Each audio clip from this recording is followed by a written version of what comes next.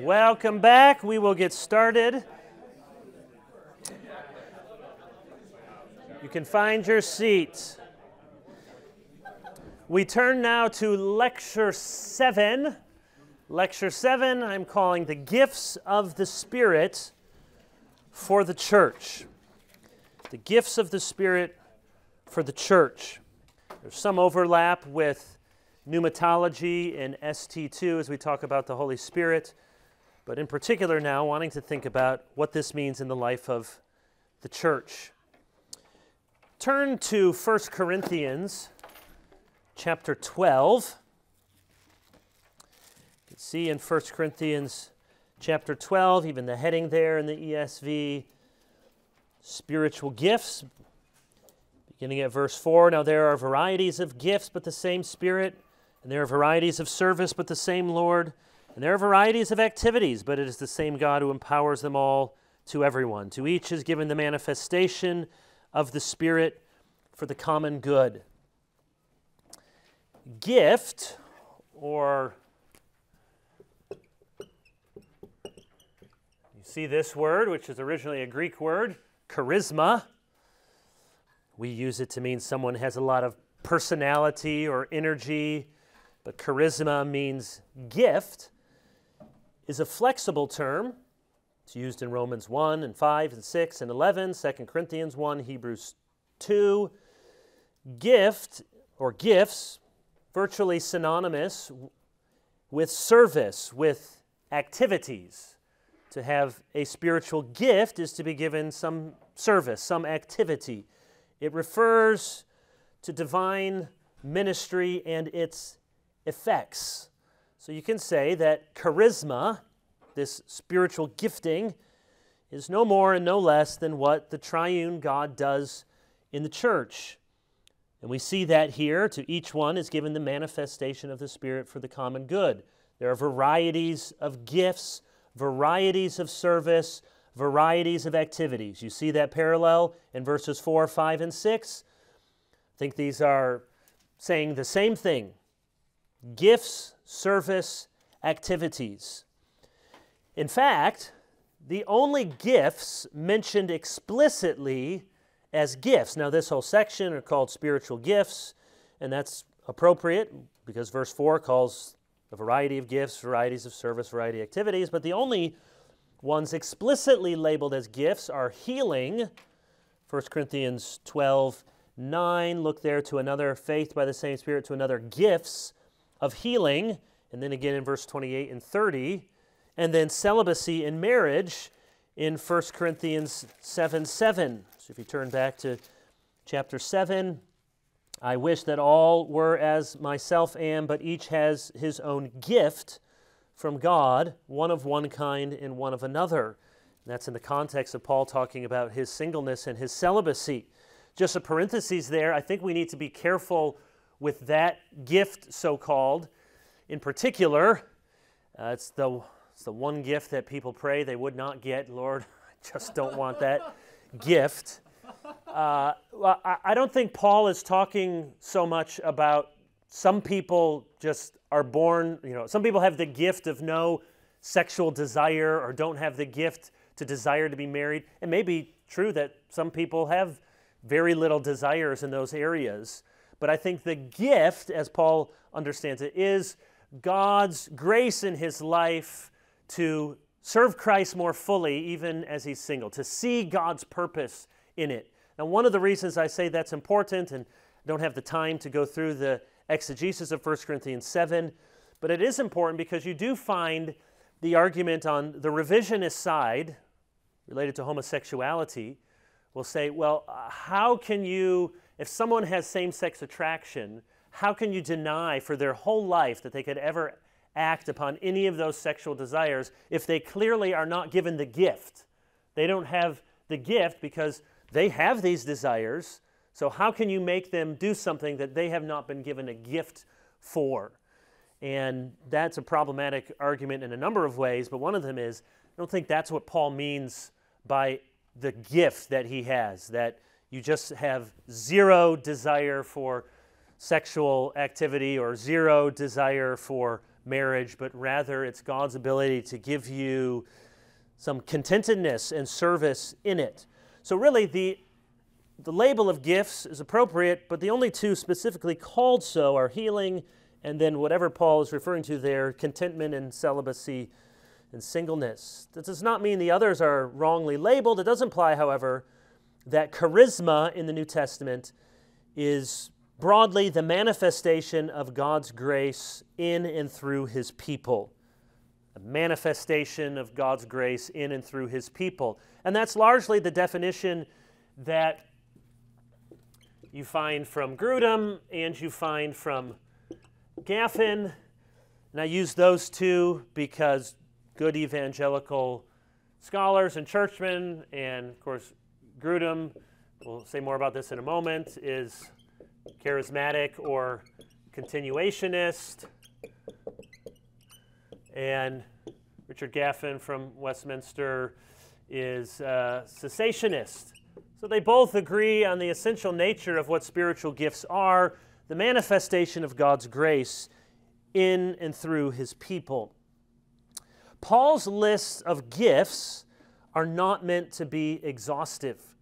Typically, four major lists are recognized in the New Testament: Romans 12, 6 through 8, 1 Corinthians 12, 8 through 10, then again 1 Corinthians 12, 28.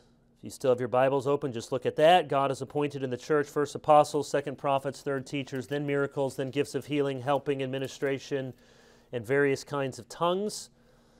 And then Ephesians 4:11, which we'll look at in more detail later in the course. Those are often given as the four gift lists, sometimes 1 Corinthians 7:7, we saw that, and sometimes 1 Corinthians 4:11 are also added. These lists are not precise and they are not meant to be complete. This isn't so common, I don't think, anymore, but it certainly was when I was growing up and even early in ministry. It seemed like new members classes would always have people take their spiritual gifts test. And it was a long 100 questions, and then it would spit out and tell you your top 3 spiritual gifts. And it's not that it's wrong to do that, and perhaps it's helpful to realize, I think rarely there would be surprises there. You kind of know what you like to do, what people have told you you're good at. But one of the dangers with those tests is it presented this kind of ad hoc explanation as a scientific exercise, as if we could add up all the lists and here are the 24 gifts of the Spirit that you can have, and then you can take an inventory and it will tell you which of these you have, as if you might not float from some to another, or as if Paul were meaning to give an exhaustive list. He doesn't mention music. I think music is, I would put as a spiritual gift. It's what God uses through His people to build up the body of Christ. That's the purpose. The purpose of the gifts is always to build up the church. You see that again in chapter 12, verse 7. To each is given the manifestation of the Spirit for the common good. Or turning over to chapter 14, verse 12. So with yourself, since you are eager for manifestations of the Spirit, strive to excel in building up the body. Verse 26, what then, brothers, when you come together, each one has a hymn, a lesson, a revelation, a tongue, or an interpretation, let all things be done for building up. You who are going to be pastors will inevitably have somebody come to you, say, Pastor, I really have a gift that I'd like to be able to offer to the church. Often said very sincerely. I'm just telling you, when somebody has a gift, and in particular when they feel very duty-bound to exercise that on Sunday morning in corporate worship, just buckle up, because it usually means, I would like to sing this song, I would like to play this piece, and if you don't let me do it on Sunday, then you're restraining my gift. I have this gift, and you're not letting me exercise it. Well, that thinking needs to be redirected, because that's a very contemporary way to think of gifts are for our self-expression rather than gifts are for the mutual upbuilding of the body. The gift is not something that I have inside me that I just need to get out. And so how dare you not let me teach, let me serve, and those, no one ever comes and, Pastor, I got a gift of administration. When are you holding me back? It's always the public gifts. Could you just let me on Sunday morning do my taxes? I just got the gift in front of people. So the gifts are not for self-expression, they're for upbuilding. Every Christian has gifts from the Spirit, which is an encouragement that you can serve and also a challenge you should serve. And that's helpful just as you instruct your people in whatever context. If everyone has been given a gift by the Spirit, the good news is you can serve. You have something to offer, and the challenge is you should be serving. That doesn't automatically mean you serve on a church committee or you do something that shows up on Sunday morning, but you have some gift to build up the body of Christ. To be filled with the Spirit.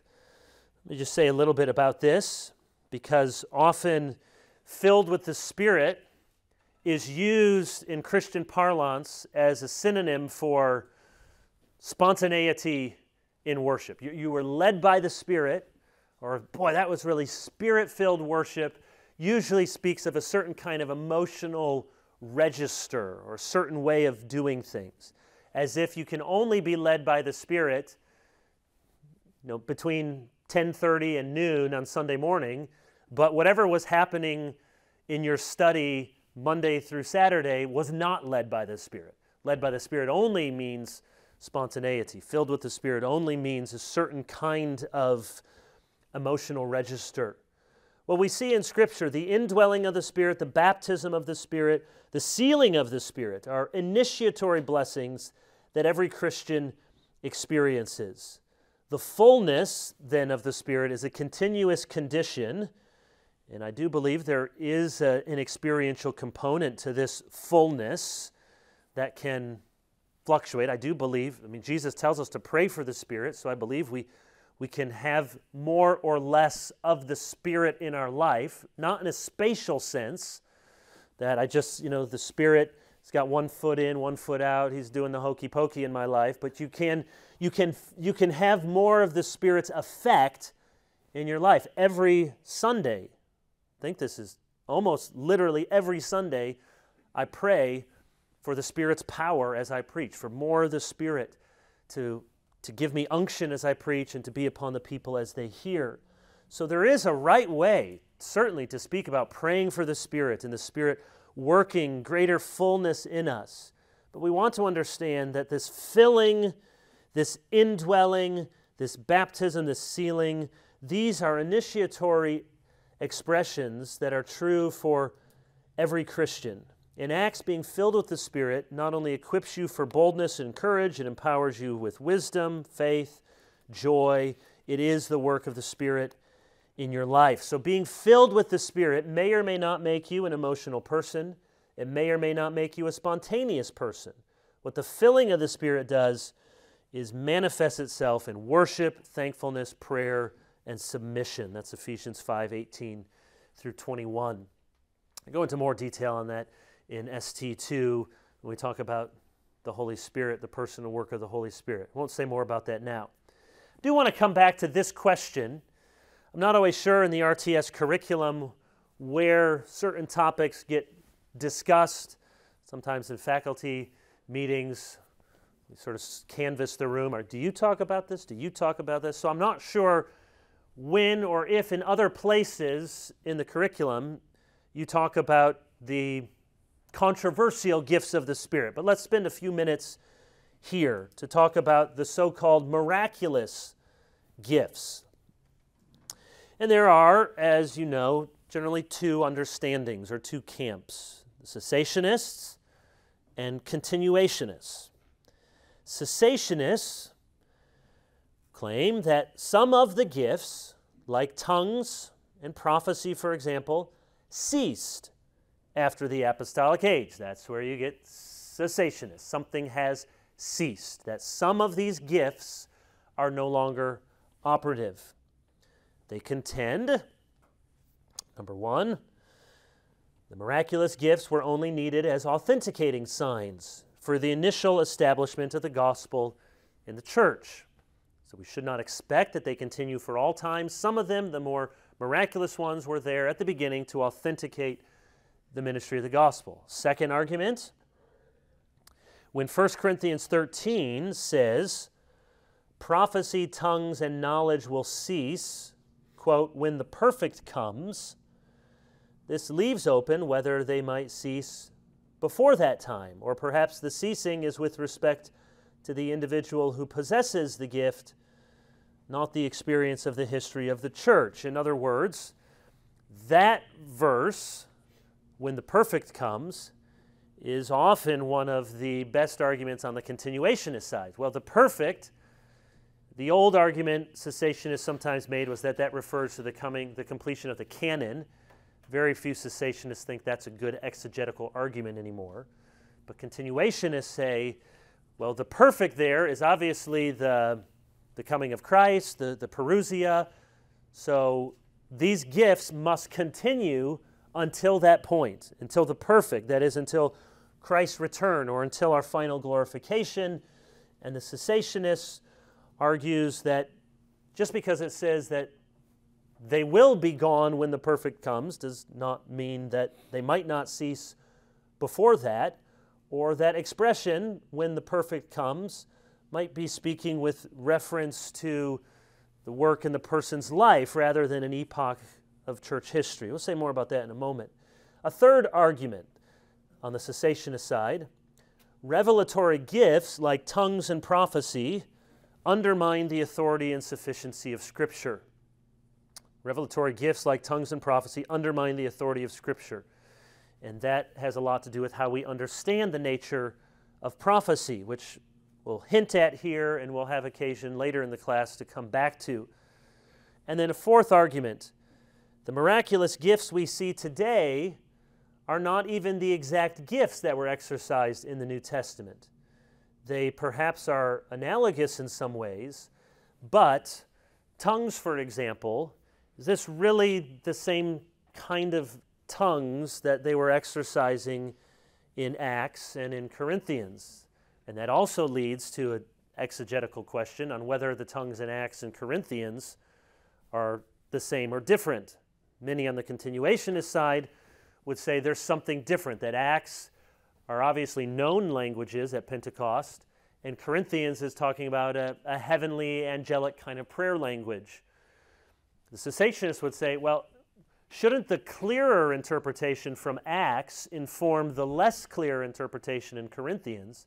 And the tongues in Acts, we know, are known languages, so why should we think that the ones in Corinthian aren't known languages? And if they are known human languages that you're giving the gift, then where is that operative? That's not what in Pentecostal and charismatic churches, that's not what those who have the gift of tongues are expressing. Like there's I forget which book I read this story, but I think it was someone with perhaps good or perhaps not so good intent at a charismatic service where there were tongues interpreters, gave John chapter 1 in Greek and then awaited the interpretation from those who have gifts of interpretation. And you can imagine that nobody said anything like John 1. No one was giving an English interpretation of the Greek that was just spoken. Now, on the cessationist side, say, well, there's an argument that this modern phenomenon of tongues and interpretation is not like what we see in the New Testament. Continuationists, because I've asked this question to them before, my friends of mine, would say, well, you've misunderstood what this gift of interpretation is, and you shouldn't be trying to trick us with known languages. Just showing some of my cessationist cards here, I do think, even if that's a bit tricky of someone to go in and give something in another language and expect an interpretation, it does raise the question, and I've raised this to my friends who are continuationists, well then what is the gift of interpretation then? Okay, take out somebody reading John 1 in Greek. I said, if you have someone in your church service with the gift of tongues do their tongues thing, and then you have two people who both have the gift of interpretation, and they're both going to write down that interpretation of the tongue they just heard. Do you think they are going to come up with the same thing? Well, no one that I've talked to is confident that you put them in a locked room and they come out and then they give their interpretation and their interpretation that they're interpreting the same thing. So is there any stable semiotic, grammatical, linguistic meaning to the tongue's utterances if no one really expects that the interpretations are going to be at all the same? Then are we really interpreting something? So come back to that. Those are some arguments on the cessationist side. On the other side are the continuationists who claim that all of the gifts are available today. And I have good Christians that I respect. I remember one time being on a panel. It was closed door and it was not recorded, thankfully, but I think it was me and Ligon. We are the good guys. No, and then it was Sam Storms and John Piper on the continuationist side. I'll never forget, I was making some of these cessationist arguments. John turned, said, "Kevin, that's just not like you. Usually your arguments are so biblical." So he was not very impressed with my arguments. So here would be on the continuationist side, our friends there. 1, without a clear word to the contrary, we should assume all the gifts are still in effect and earnestly desire them. Isn't that what 1 Corinthians 14:1 says? Earnestly desire the spiritual gifts. What sort of special hermeneutic do you have to say that the gifts are no longer operative? Shouldn't we assume that they are? Shouldn't that be the default? Second, I already mentioned this, but 1 Corinthians 13, the perfect there, if the perfect returns to the return of Christ, then doesn't it suggest that all of those gifts are operative until the return of Christ? 3, revelatory gifts like tongues and prophecy do not have the same authority as Scripture, so they do not undermine the authority or sufficiency of Scripture. They are of a lower tier. That's why we find that they're to be tested. The prophets are to be weighed and tested in the New Testament. So they don't undermine the authority of Scripture. There's something a little lower. And then 4, whether the gifts are identical with the first century or not, we should welcome the Spirit's work in our midst and be thankful for the expression of God's grace and the good effect it has in people's lives. And they may not be exact, but they are at least analogous to what we find.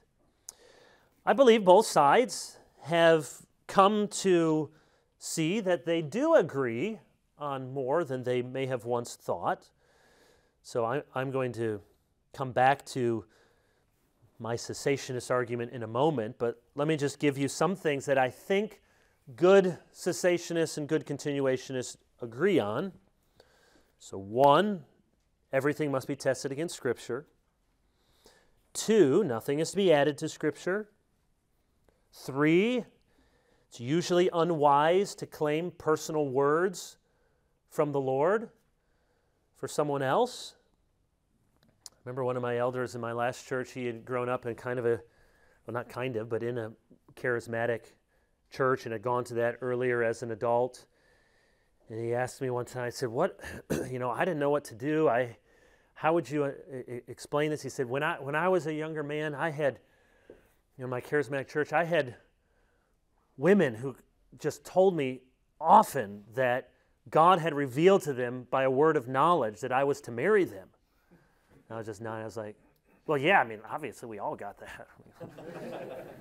Obviously I had that all the time. But he said what was so hard is he would get this, and these women would say this to him, and he would go to the pastor, and the pastor looking like, "Pastor, man, help me out." And the pastor would be like, "Well, if they got a word from the Lord." And that was really what led him away from the charismatic church. and became Reformed. So there are dangers, but wise charismatics would discourage that sort of behavior. For, and here's maybe a word, if most of us maybe are cessationists, we should be open to the Spirit working in non-discursive ways. There's a famous article, you can go look it up, by Vern Poythress from Westminster, so cessationist, but something like the non-discursive work of the Spirit. So that word, discursive, means by reason, by argumentation, by logical deduction, by rationality.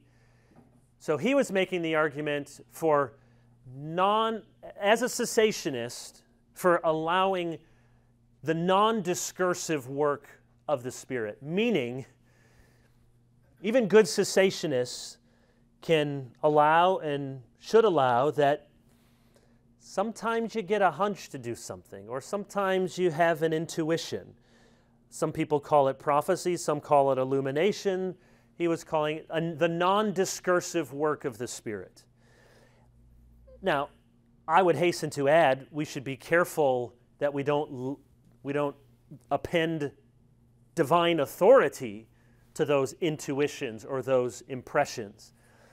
After all, I'm the guy who wrote the book Just Do Something, which is all about not being tied up in these subjective knots as if you need to seek impressions from the Lord for every step that you take. My brilliant theology is that impressions are impressions. That's what they are. And they shouldn't be given divine authority.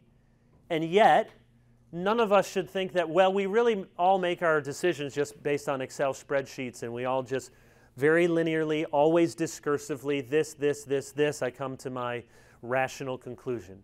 No, sometimes you do. You have a gut, you have a hunch, you have an impression, you have an intuition.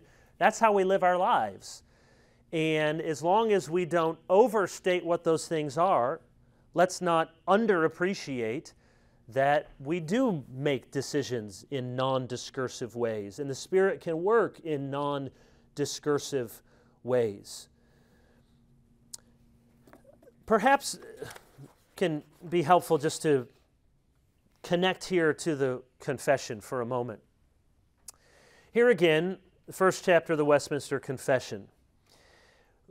Do you have to be a cessationist to be ordained in the Presbyterian Church? Short answer is pretty much.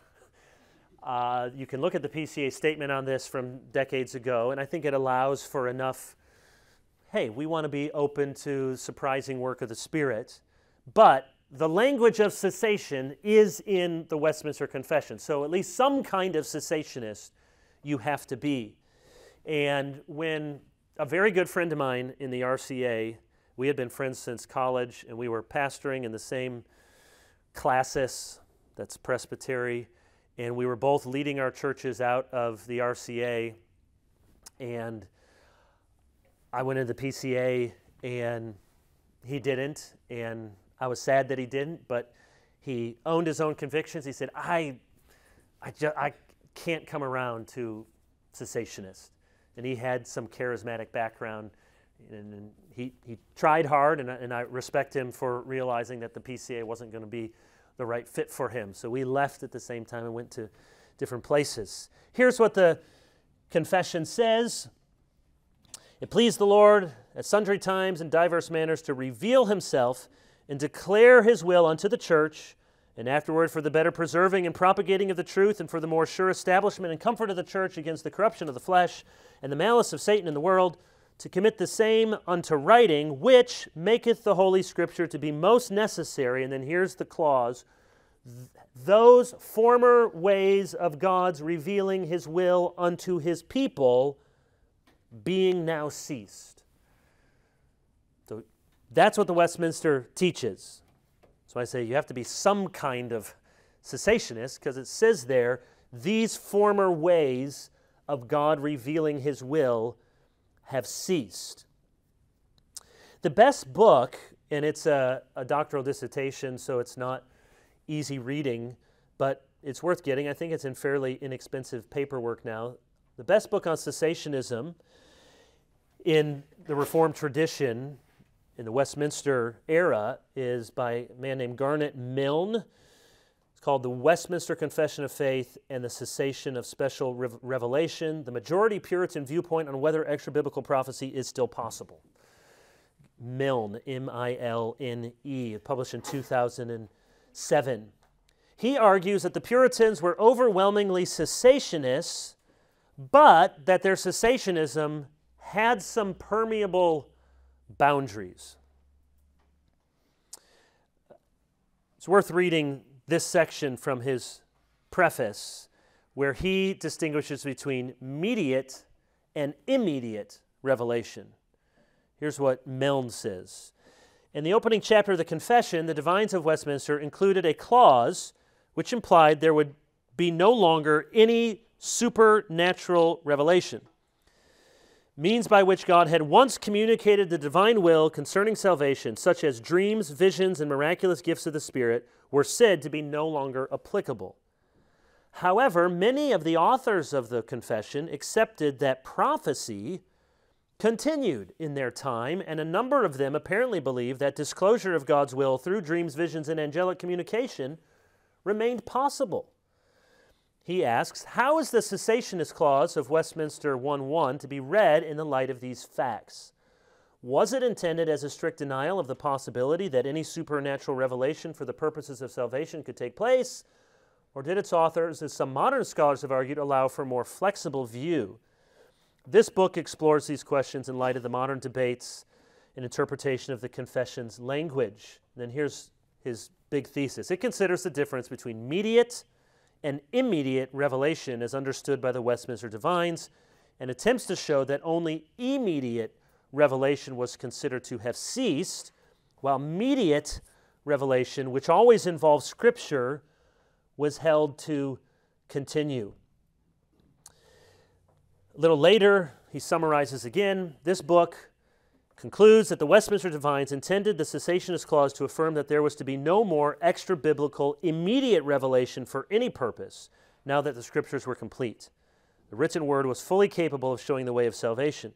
At the same time, the Divines did not intend to deny that God could still speak through special providences that might even involve dreams or angels, but that such revelation was always be considered mediate.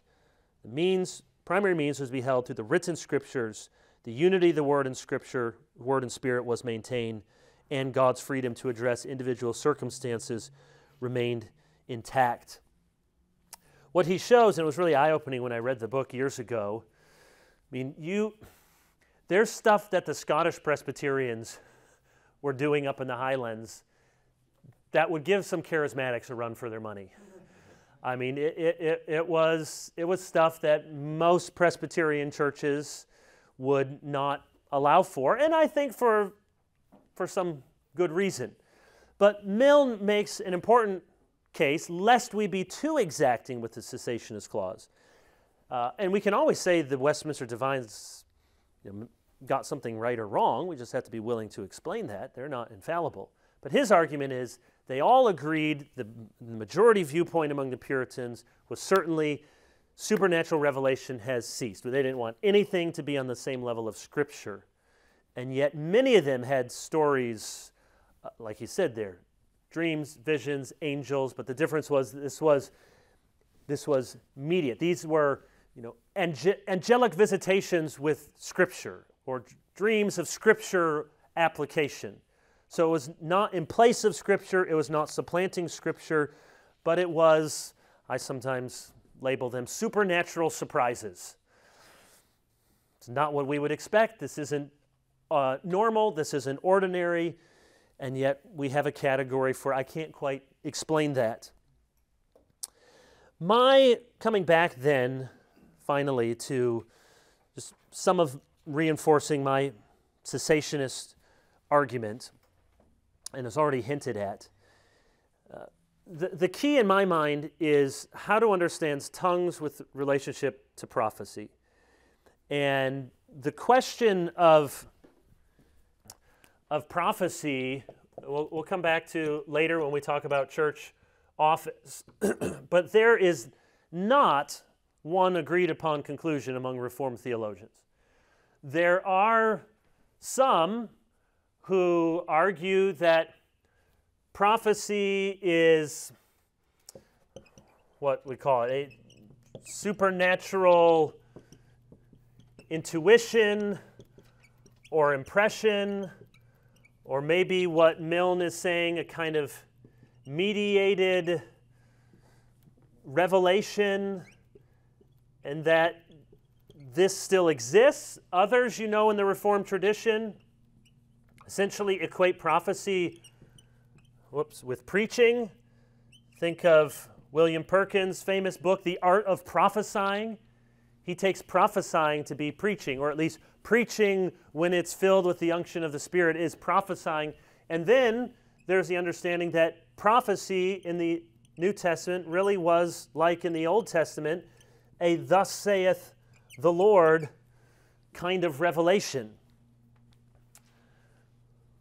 And we'll come back to this, but these three understandings of prophecy can be found in the Reformed tradition. When we come back, I'll tell you this is what I think, but I'm allowing that there are good arguments in these other categories. But you can see if prophecy is this sort of mediated revelation, it's certainly not Scripture, but it's a kind of Spirit-led impression, well then, yeah, maybe that still exists. If prophecy is, Spirit-filled preaching, certainly that exists. But if prophecy is a thus saith the Lord, hear ye, then prophecy doesn't exist. And one of the ways in which charismatics and continuationists agree more than they think is that both sides agree. I'm thinking of conservative evangelical kind of charismatics. Agree that this kind of prophecy has ceased. So cessationists believe gifts continue, and continuationists believe that something has ceased. Every cessationist I've met wants to say that the prophecy, the tongues that exist in their church, no one wants to say, you know what, write that down, pass it around, and staple in your Bible because that's Scripture. That's Scripture right there. That was a word from the Lord. You can take it to the bank. It has as much authority as Scripture. So every cessationist I've known has said, yeah, that kind of revelation ceases. So in large part, the disagreement has to do with, well, what was prophecy in the New Testament? Was it akin to Old Testament prophecy, or was it a different kind of prophecy? Because that's going to lead us to whether this is still operative or not. And we'll come back to that.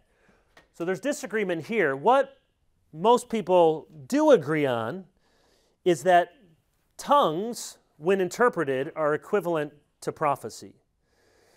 That's Paul's argument in 1 Corinthians 14, that he would rather have prophecy than a tongue. And if you have a tongue, you need to have an interpretation.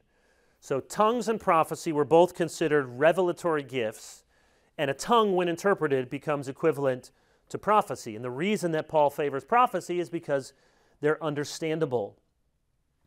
Tongues are a revelatory gift, and we see in 1 Corinthians 14, look at verse 13, therefore one who speaks in a tongue should pray that he may interpret, for if I pray in a tongue, my spirit prays, but my mind is unfruitful. That's a key text, verse 14. Can be taken in at least two different ways. The spirit prays, but my mind is unfruitful.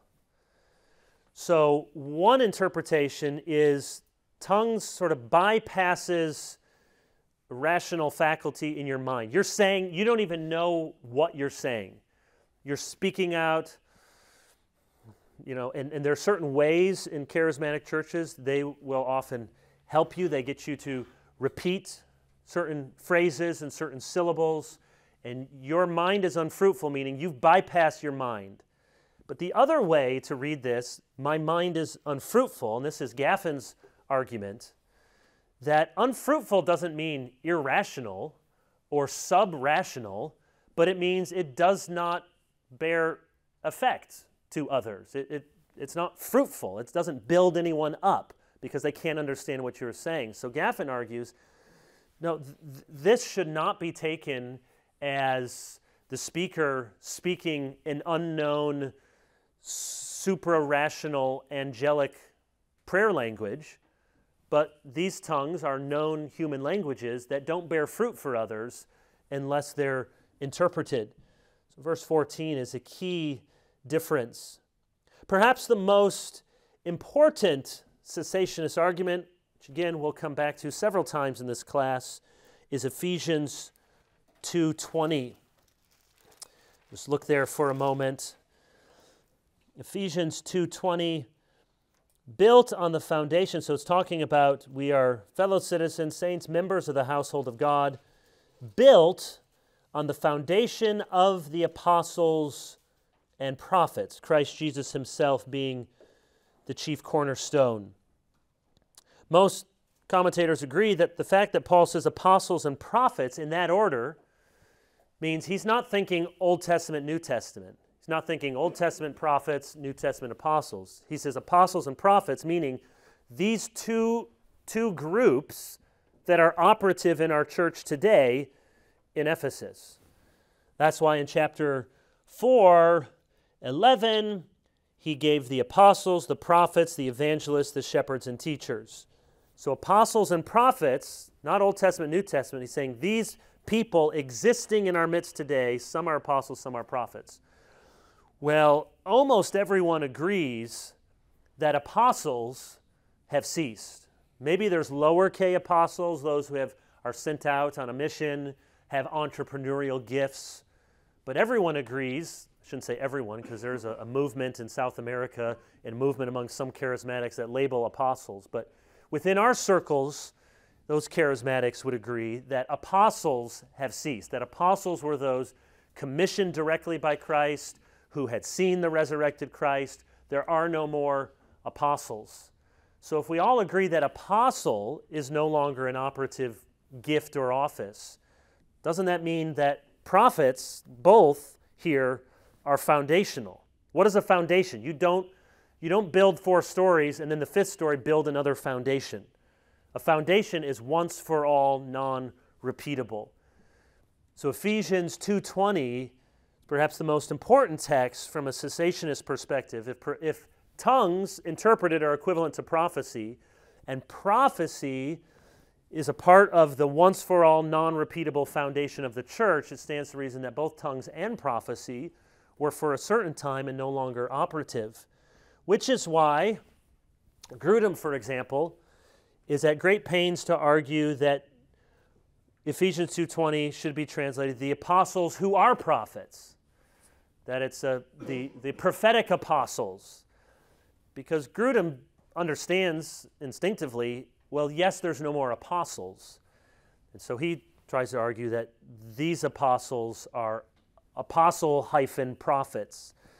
And I don't find many, or perhaps any other commentators that find that that's a good way to understand the grammar where it clearly says apostles and prophets. Quickly then, just back to 1 Corinthians 13. I know our time is almost up.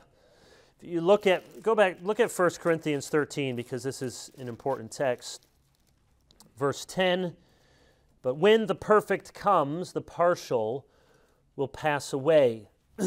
Is structured like Ephesians 4:11 through 13. Ephesians 4:13 says, since we have the same, that's Corinthians. Ephesians 4:13 says, until we all attain to the unity of the faith and of the knowledge of the Son of God, to mature manhood, to the measure of the stature of the fullness of Christ. They're both speaking about some future maturity, some future perfection. And we know from Ephesians 4, verse 11, where apostles are mentioned, apostles, they do not last until the perfect comes. They don't last past this first age of the church. Might it be a statement, therefore, in 1 Corinthians about certain things passing away without insisting that they last all the way up until that time? In other words, Ephesians 4 has a similar structure about what will happen until the measure of perfection, until the fullness, and yet we realize that those apostles don't last for all time. And so the similar kind of construction in 1 Corinthians 13. Might that simply be saying that these partial elements will no longer be there when the fullness is coming, without teaching us that they automatically all will be there until the fullness comes? In Acts 19:6, tongues and prophecy are linked, just as they are throughout 1 Corinthians 12 through 14. So here's what Acts 19:6 says. And when Paul had laid his hands on them, the Holy Spirit came on them, and they began speaking in tongues and prophesying. So the fact that they're linked in Acts, where we know in Acts chapter 2, the only clear example we have of what tongues were known languages at Pentecost. And people were given the gift then to hear them in their own language. So the fact that in Acts, where we know what they are, they're known languages, and then in Acts 19, tongues and prophecy are put together, stands to reason that tongues and prophecy put together again in 1 Corinthians are also known languages. If you can make the argument that tongues are known languages, then almost no one thinks that that's what's happening. In fact, I don't know if anyone thinks that's what is happening in Pentecostal and charismatic churches. I could be convinced that if there might be the Holy Spirit's gift to some missionary to suddenly speak in a language that he or she didn't know before, I could be convinced if that's what you mean by the gift. But in charismatic context, this is clearly not what is happening. Gordon Fee died last year, godly man, one of the leading charismatics. His 1 Corinthians commentary is influential. So ending here, this seems to me to be a very significant admission.